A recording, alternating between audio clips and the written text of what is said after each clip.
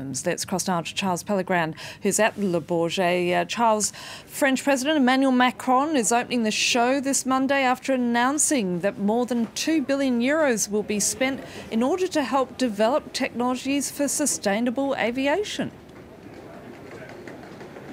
That's right, the French president making that announcement before the weekend when visiting the Safran factory in France. Safran, obviously a huge local champion of the aerospace industry. He promised to pour in over the next few years over 8.5 billion euros in developing sustainable aviation. That means developing an ultra energy efficient aircraft, a successor to Airbus's A320. It also means pouring a lot of money into developing sustainable aviation fuel and making France a leader of this kind of fuel and a major producer of this kind of fuel, which is basically made from agricultural waste or municipal waste or other ways, just not from fossil fuels. Currently, actually, those fuels only represent 0.1% of all fuel consumption.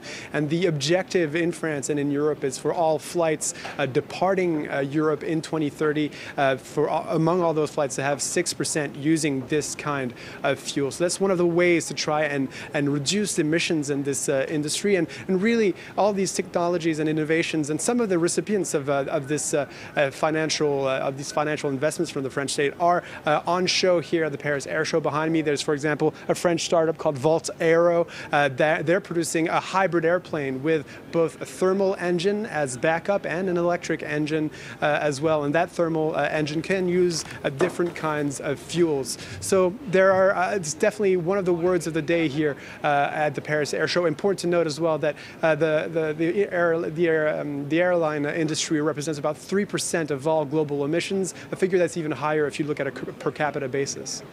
And this has also been unveiled as the Recovery Air Show, as aviation bounces back following the pandemic. What can we expect from this year's event, Charles? Well, absolutely. We're expecting the big aircraft manufacturers to demonstrate their latest products, their latest development innovations, and those are obviously Airbus and Boeing. Airbus, the leader currently, Boeing, its major rival, in second place. And looking at the figures from the International Air Travel Association really shows this rebound in the airline industry.